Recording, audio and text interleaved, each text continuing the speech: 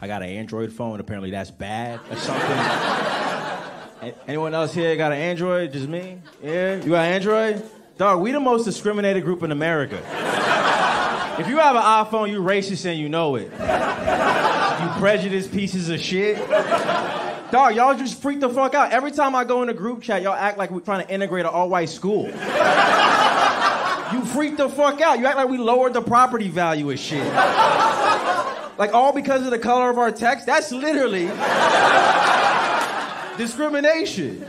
Like, I get discriminated more for having an Android than for being black. It's true. It's true.